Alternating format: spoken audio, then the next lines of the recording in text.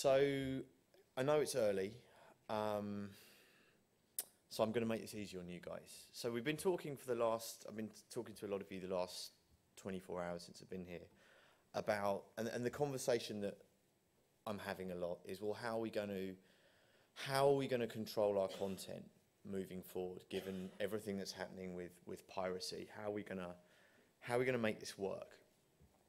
So let's start with that. Let's figure that out first. So here's your product as it exists online. It's a file. It's something you can copy an infinite number of times without losing any quality and broadcast across the world in an instant, completely undetected. It's kind of a hard thing to control, and I know it's very early in the morning, so this is too big to start with. Let's make it slightly easier, right? So let's imagine that your product, the product that we're trying to control, isn't an infinitely reproducible file that you can transmit instantly. Let's make it harder to copy so that we can sort of just, get the parameters right. Let's pretend that the product that you want people to stop sharing is actually a plant. So here's our plant. These are hard to copy, right? You've got to grow them and you've got to water them and special lights and so on. So there's the product. It's a plant, and it's hard to share plants, especially if people don't want you to share them, because we can do all sorts of things. You can have like special dogs that can sniff these plants, and yeah, it's difficult. So I'm going to make it even easier for you guys. Let's imagine that you can, instead of just sending people cease and desist letters or trying to sue them for sharing your product, let's imagine you can throw them in jail for really long periods of time, right? So just lock them up and throw away the key. Even better, let's imagine that you can mow people down in the street if they share a lot of these plants, and the public will support you in this. You can gun people down willy-nilly. Now, I know it's early, so I'm going to make it even easier for you guys. I'm going to give you 40 years to do this and $1 trillion to throw at this effort. Do you think you can stop people sharing this kind of content now? Probably not. So these files that you can share instantaneously, yeah, we're not going to stop people sharing these things. And so that's the good news. The bad news is it's going to get a lot worse. Anyone seen one of these things before? This is something called a 3D printer. I'm absolutely fascinated by these things. For those that don't know, they're basically very small desktop, or in this case, photocopier-sized factories. And they print out physical objects in layers using ceramics and plastics and starches and metals. They're getting really sophisticated, and people use them in industrial design a lot because it's a way to not share a file with a factory somewhere. So you see architectural models, prototypes of products, prototypes of new sneakers is a popular one. All kinds of companies are using these things. And what's interesting about them is Moore's law is kind of in effect here. They're getting smaller and faster and cheaper every single year. And people in the 3D printing industry think that soon we'll have these things at home connected to the internet, and we'll be able to print out consumer products at home. Well, that brings up some interesting questions about what are we going to be able to copy. This is a soccer boot made by a company in London called Piracy that will scan your foot and then print out the perfect soccer boot for you. Now, you pretty much have to be a professional soccer player to afford a pair of these right now. But that's now. They're getting smaller, they're getting cheaper. What are Nike going to do when people are downloading sneakers the way they downloaded music files? If that's not enough to think about first thing in the morning, there are already 3D printers on the market that can print out 3D printers. So things are going to get worse. Copying is going to become more of an issue for more industries. Mark Getty said that intellectual property is the oil of the 21st century. And what he meant by that is we're going to have wars over it. And we're already seeing those wars starting. And we get that, right? In the content industries, all of us in this room, myself included, are concerned about people sharing the content that we make. And we see piracy as this problem and this threat. And what I want to talk about today, that as well as being a threat, it's also an opportunity. Piracy has always created innovation and has always been a source of the new and the wonderful and things that we couldn't imagine. So this is something that I started to think about at a really young age. I grew up here in London, obsessed with music, and especially the music that was coming from the pirate radio stations that cover London. So you have them in Paris, you have them all over the world actually. They kind of look like this. So you have kids putting antenna scaffolding poles and duct tape up on tall tower blocks in inner cities, which you can use to reach millions of people if you're in a big enough city like London. And I spent many of my weekends holed up in studios like this one. This is a station called Flex FM in West London. This was taken in 2010. 10 years ago, it was a station that I used to DJ on. I wasn't a bad kid at school. I didn't get in a lot of trouble or anything like that. But and even though this was illegal and the police were trying to catch us, I had to become a pirate radio DJ because I could see that pirate radio was really adding value to the culture I was part of, to the British music industry generally, and it was really, really popular. I ended up playing on a station called Ice FM, which is one of the biggest in London, and the police were trying to catch us, but they also used to advertise with us because we had a big enough audience. If they wanted to get to 16 to 24-year-olds, advertising on Ice FM was a really good media buy. So I was always really fascinated with the economics of this whole relationship and how it worked and how pirate radio added value to the rest of the radio market. So here's the London radio market, this white space, and you've got two big companies that are broadcasting music to young people, and they're sort of within these boundaries. But then you have the pirates over here, you have this grey market. And the way it adds value is these guys in the legitimate marketplace have very high overheads. It's the same story it is with radio stations all around the world. The best way to make money is to play the same 20 songs 20 times a day. Well, the pirates, it doesn't really work like that. People tune into the pirates for the new thing, the most experimental thing. So the pirates experiment, and they can take bigger risks because they have lower overheads. So you get this kind of incubator of innovation over here. And what these guys do is pull the most popular DJs and artists and records from the pirates and champion them, and that's how music comes from the pirates and ends up going to the top of the national charts. And it creates this really interesting feedback loop where these guys have the money and can create the fame, and so these guys keep innovating and keep doing things the way they're doing them. And it's a really cool situation. And we're at a point now where we're all having to think about the same thing that the authorities in Britain think about pirate radio. It's like, what do we do about it? And fighting is the most obvious thing, and it's the thing that the content industries are doing the most of. And I don't think this is bad. And we need intellectual property laws, right? We need to protect the things that we make. And throughout our history, we've seen people fighting pirates. Musicians have long been fighting pirates, right? I mean, if you go back to one of the first pirates that musicians fought was this guy, a man named Thomas Edison, who invented this infernal machine that plays these plastic discs that reproduce what live musicians do for a living. Live musicians were very upset about this guy. They literally called him a pirate and said, well, this is going to ruin us. And you can understand the way they were thinking, right? And they figured it out with him in the end, and they created this thing called the record industry, but they were in the right at the time. Edison, then eventually this guy became an upstanding member of society. He invented filmmaking technology, and the moving picture was something he was a big part of. And he wanted filmmakers to pay him a license fee for using his technology.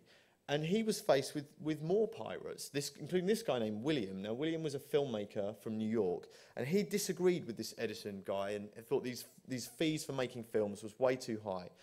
So he got together with some of his friends, and he fled to this small town close to the Mexican border, away from Edison's lawyers, and they started this anarchic community of pirate filmmakers. It's still there, it's called Hollywood, and that guy William's second name was Fox. So fighting pirates like Thomas and William has long been a good idea, but what you sort of tend to see happening is these periods of chaos just sort of become the new order in the end. And if that's really the case, the smart thing to do, and this is sort of where we are now, and I'm happy to say where a lot of the content industry's minds are at now, is actually the smart thing to do is kind of copy pirates, right? So, because it's really a market signal at this point. If you can't control it and people keep doing it and they want to share this content no matter what it is, no matter what you say or do, really that's a market signal that there's something going on outside your market. We saw this in the music industry the last 2 decades. Music industry was here. Electronic distribution was over here in the end of the 90s. It was piracy. It was not a good idea. And they didn't copy the pirates. It was Apple that did. And now this space outside of this white square is kind of 75% of the music business now. And these guys kind of got marginalized. You guys in TV don't want this to happen. We're seeing people copy the user experience of pirate TV, and with things like Hulu and YouTube, this is how they came around. So copying pirates is a really good idea. I'm not going to talk to you guys about that. I think you get it. We all sort of do now. It's one of these two things. But there's more. There's more things we can be doing in the content industries to kind of get ahead of this thing. One of those things is letting pirates copy you, not just copying them, but actively just letting people copy what you do and figure out new things to do with it. This is a behavior that powers a lot of industries and has a really, really good effect on those industries. So take the video game business, for example. This is an industry, lot of problems with piracy, but it's also an industry that thrives because people do copy content in certain questionable ways that the industry's always kind of been all right with. And the story starts like this. It starts with this game here, a game called Castle Wolfenstein, which was released for the Apple II back in 1981. It was a cool game. The idea is you're an Allied spy traversing this castle, fighting it out with the Nazis in World War II. Really popular game. These three kids in the States, these three 11-year-olds, just kind of weren't into it. They liked the way the mechanics of it, but they didn't like the theme. They weren't really into World War II games, whatever it was. They found a back door into this game. They found a way into the code. This is the first time this had ever happened. And these three 11-year-olds messed around with Castle Wolfenstein, and they changed all the Nazis into the things that they were really scared of as 11-year-olds, which were the Smurfs.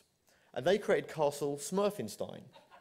And in Castle Smurfenstein, instead of being confronted with pixelated Nazis, you see these little blue and white killing machines who would garble at you in Smurf talk before trying to riddle you with bullets. And they shared this version of Wolfenstein on bulletin boards with their friends, and it became this underground hit. And people loved this idea that you could go into a game and start messing around with it. And the other kids that grew up with these guys were really influenced by this. One of those kids was a guy named John Carmack, who ran a company called id Software 10 years later, that bought the rights to Wolfenstein and created Wolfenstein 3D, the first 3D first-person shooter.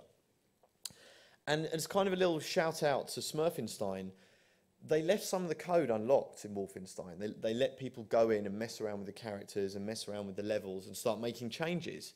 And what they noticed was people started doing all kinds of cool things and coming up with new innovations and new level designs and new characters for this game.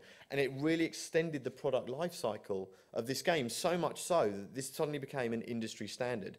People across the computer games industry started letting kids at home mess around with the games and mess around with the way levels were designed. id Software went on to create Doom and Quake and all these games where this was the norm, just leaving code open for people to mess around with. And we started to see something else happen because they were doing this. Kids started using game levels as sets for making movies and using the characters as actors. And this whole new art of filmmaking called machinima was born, where people make films with games. So you've got the series Red versus Blue, which is really awesome. You should check it out on YouTube. The film Sundown, which is shot entirely on location within Grand Theft Auto San Andreas. MTV has a show where people make music videos with games. There's a machinima festival. You can buy machinima for dummies. There's this whole form of culture that grew because three 11-year-olds found a way into a game in the 80s. And that's really awesome. Letting people copy you is one of the reasons that the R&D costs tend to be quite low in the games industry and the innovation happens so quickly. Because a lot of this stuff just happens outside of the system. The fashion industry is another really good example where this happens. So fashion has all kinds of problems with people illegally copying each other's products. But what's interesting about fashion is you can't copyright a 3D garment. Once something's out there, it's fair game for anybody to copy it. So you can copy the 2D design, you can have trademarks on there, but the actual way the garment looks, no, that's anybody can copy that, and there's good reason for that in the fashion business. Is because people can copy each other, that's why we have trends. So it works like this. A designer comes up with a skinny jean design, right? And other designers look at that, and that's cool, I'm going to do my own take on that. So the next season on the catwalks, everybody's wearing these skinny jeans, and suddenly celebrities are wearing them, and soon we're all wearing them like they're going out of fashion. And so that's really, there's two things that happen here. Because people can copy each other, trends are created, and because once the trend becomes so ubiquitous that skinny jeans are being sold in Walmart for 16 bucks, well, that's a market signal to fashion designers in Paris, right, that it's time to move on. So letting people copy you is a really, really good idea. Another way to think about competing with pirates is if they're giving away something for free that you sell, there are other things that you can sell that they will never, ever be able to copy. One of them is convenience. So think about Linux versus Windows. This is a really good example of this. Anyone in here a Linux user? No? Yeah? A couple of you? TV people. So Linux is a really cool operating system. It's free, it's open source. People who use it love it. You talk to them and they will talk to you with religious fervour about this movement. And rightly so, it's awesome. Go and read some reviews of Windows 7 online, and people, I hate this, it's horrible, it burnt my eyes out of my head. Like, people do not like Windows, they never have. This is still 80 to 90% of the market, and this is still about 1% of the market, even though this is free and this costs money and is awful. Why? Because it's convenient, it's the thing we grew up with, it's the thing you have at home, it's the thing that you know. Who has time to go and learn Linux, even though it's pretty easy to use? None of us. We'll just keep using Windows or whatever. Same thing with iTunes versus all the pirate music sites. All of the music that iTunes sells is available a click away, usually for free, often at higher quality if you know where to look. But no one really knows where to look. And that's really one of the things that we all kind of forget. I mean, everybody's very worried about piracy and worried about all this stuff. But you know what? The truth is, the online world, for a lot of people, is just always going to be a magic box for looking at funny pictures of cats and buying shoes. And those people don't have time, and they'll pay for you to make something more convenient or to give them a better experience. So think about this industry. This is crazy. The bottled water industry in the United States is worth $8 billion. 42% of the bottled water in the United States is dirtier than the free stuff that comes out of taps in every home and business in America. And yet this is worth $8 billion because we're not buying water, we're buying an experience, buying the convenience of the bottle, we're buying a nice font or a picture of the French Alps or whatever it is. Same thing in Hollywood. This is just all about selling experiences and in the TV industry, and it always has been. I feel really sorry for you guys. I mean, you guys have it worse than anyone. I work at an ad agency in New York on Canal Street, and when I'm walking up and down Canal Street, I talk to some of the pirates selling DVDs there, and I'm just, how's business? And you always hear the same thing. Oh, not good. Oh, why is that? Oh, everybody's downloading movies at home now. In a business where the pirates are complaining about other pirates, I mean, I really feel for you guys, but box office receipts keep going up year after year because this is a better experience. The TV industry is doing okay because sitting at home and watching something on your couch is still better than actually watching it online. If the experience keeps getting better, I think we'll be okay. And one thing I'm fascinated by, and I know everybody here is fascinated by it, is the concept of transmedia and what it means. And what I love about it is I think it actually pirate-proofs content. I think if you put something in a lot of different places, what you're really doing, if people have got all kinds of options for getting your stuff for free, a really smart thing to do is not to fight that, but to just give them more options to pay for it. So a good example is Heroes, which is one of the most pirated TV shows in the world.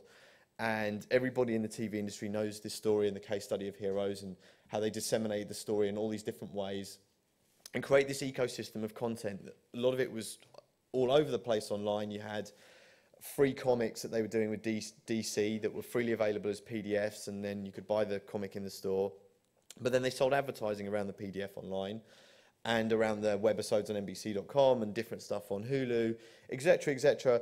Although Heroes is one of the most pirated shows in the world, it makes $50 to $100 million a season on all of this stuff, not including TV ad revenue, because of all the people looking for it and sharing it online, going and actually finding the legitimate stuff too. So creating a really good ecosystem around people pirating your stuff is actually a much better way of leveraging value from it.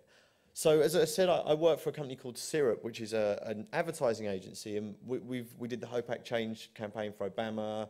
Eco-Imagination for GE. We do a lot of fashion stuff. We work with Puma quite a lot, and we saw something happen really interesting. Advertising is different. This is why I wanted to talk to you guys about this. In advertising, you're trying to just give people your content. You're trying to get it to them wherever they are, and you're not trying to sell them anything directly. But more and more with good advertising, we're starting to see that people want to buy it anyway. And this happened to us. We did a campaign for Puma for the World Cup, and this was the tagline, "Love equals football." The idea being that Nike and Adidas are all about war and winning at all costs. You know, impossible is nothing, just do it.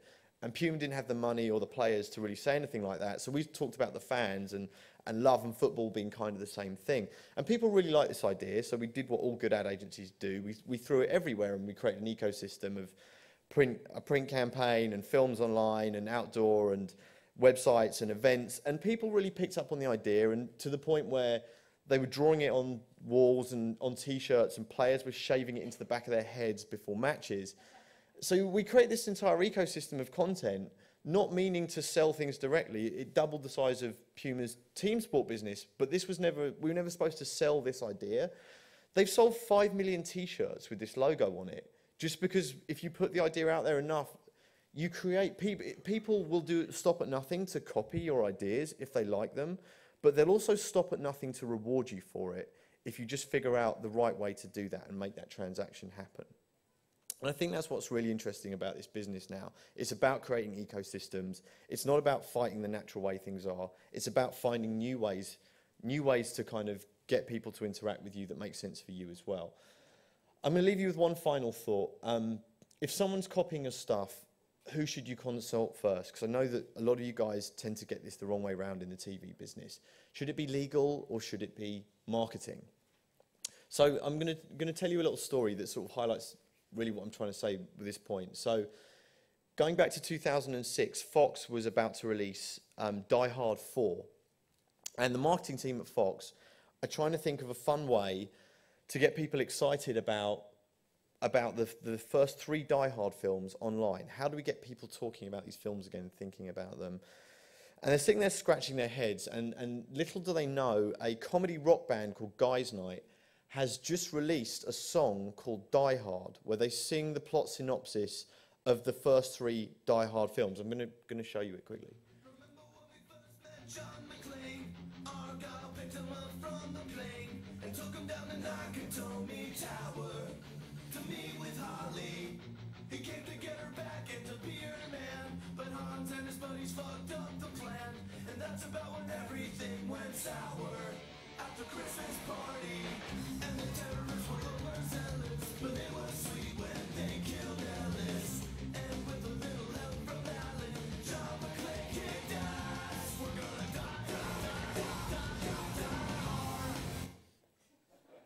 I'm really sorry, I'd love to show you the rest of that, but for legal reasons, I can't. So go and watch it online, very, very funny. So Guys Night put this out on YouTube and, you know, went viral, millions of people watched it, usual story. And the marketing team had no idea at Fox. The legal team did find out, and they saw this. Oh, look, there's our content. Okay, cease and desist letter to YouTube, cease and desist letter to the band. They called the band, said, look, can you take this down? And Guys Night said, oh, okay, sorry, and they took it down. A couple of weeks later, the marketing team at Fox find out about this video, and they call up Guys Night. Hi, we're from Fox. How much do we have to pay you to put this video you made on YouTube? And they went to the premiere, and it was the story had a happy ending. But the point is that actually a lot of this stuff is adding value, and the first thing that all of us should do is try and look for that value and try and figure out how we're going to extract it. My favourite scene in Die Hard is when Hans Gruber, the evil villain played by Alan Rickman, is talking to Holly McLean, Bruce Willis, John McClane's wife, and she says to him, "You're nothing but a common thief." And he turns and looks at her, very, very offended, and he says, "I'm an exceptional thief, Mrs. McLean." And I think this is really the difference we need to understand here. Yes, there are common thieves taking our content and doing things with it they shouldn't be, and sometimes we should be fighting them. But we should also be thinking about the exceptional thieves and the people taking our stuff and doing really awesome things with it, because those are the people we should be competing with. And that, ladies and gentlemen, is the Pirate's Dilemma. Thank you very much.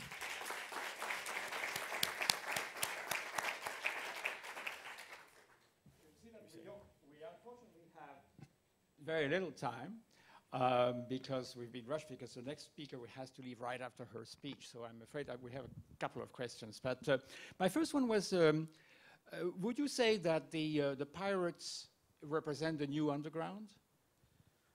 Yeah, I think piracy is interesting. One of the things that I really didn't get actually about the way the music industry responded to piracy was the music industry is the greatest industry in the world at taking subcultures and radical things from the edge and totally turning them into corporate money-making machines. Like if you look at hip-hop or you look at punk or disco. Disco started, it was a gay black underground movement in New York City. And by the time the major labels had finished with it, it was John Travolta in sequins. Yeah, right. And piracy, downloading in the late 90s was really, it was a form of youth culture more than anything, and it still is today in terms of the movement that's grown up there. And that industry just completely missed that. And that was the thing they were best at doing and the thing they probably should have done. So right now we're in a situation where, in fact, there is no more avant-garde. There's avant-garde everywhere, right? I mean, the pirate comes from anywhere in the world and starts something from... So there's no more real avant-garde in either fashion or art or in anything. It's just that fragmented bits and pieces suddenly take off and take the whole scene, right? I think it's just got more complex. It used to be easier to sort of see where the avant-garde was and where the lines between culture and commerce were, and now you can't at all, because all of those things mean different things in different contexts, in different countries.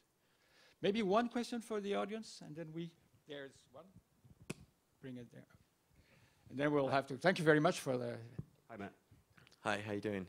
So, I'm a lawyer in New York, and I've run into pretty significant battles with my litigation partners because I call them friendly infringers and they call them pirates. Mm-hmm. And we've taken to not sending cease and desist letters, but in fact sending emails that say, would you like a license? Yeah. You know, we have to make you say that we can stop you if we want, but let's go. Let's do it together. But I guess my question for you is, if we could just jump to film for a second, what about the idea of variable pricing for films, meaning the less popular it is, the lower the price, the more popular it is, the more you have to pay for a ticket. Do you think that would keep films in the theaters more and perhaps eliminate some of the questions we're having about windows and exclusivity and that sort of thing? Yeah, I think so. I mean, if you look at what's happening, there was a really interesting stat that was on the screen earlier about how the number of music files shared has dropped since LimeWire went down. And I don't think it's got as much to do with the fact that LimeWire went down as it has with the fact that there are now so many legitimate ways to get music files. And that was really the problem.